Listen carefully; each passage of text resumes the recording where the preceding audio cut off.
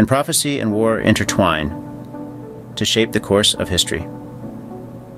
The Gaza War, a conflict that has been raging for 6 months, stands as a stark reminder of a prophecy, etched in the pages of Revelation 11, that has come to life in our times. The prophecy speaks of the outer court given to the Gentiles, who would trample the holy city for 42 months. Today, the outer court mirrors the Gaza Strip, and the inner court, Israel. The Israel Defense Forces, or the IDF, continue their operations, a constant trampling of the holy city.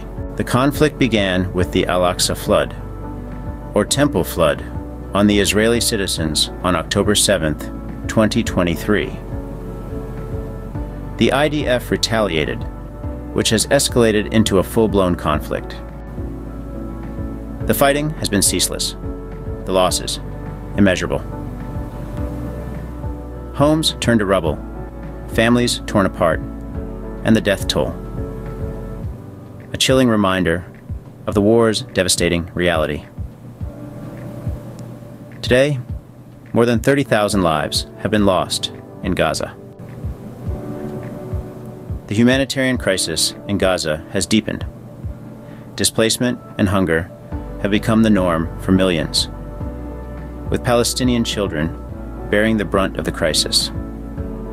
The war has not just claimed lives, but has also robbed these children of their innocence and their future. 6 months into the war, the prophecy from Revelation 11 continues to unfold.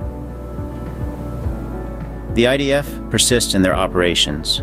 The trampling of the holy city continues, and the Gaza Strip, the outer court in the prophecy, remains under siege. In summary, the Gaza War paints a grim picture of a prophecy being manifest.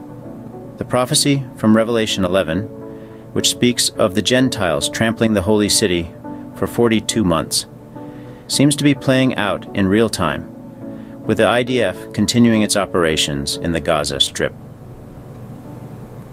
As we witness the events of the Gaza War, we are reminded of the profound impact that prophecy has upon our lives as we wait for the Lord's imminent return.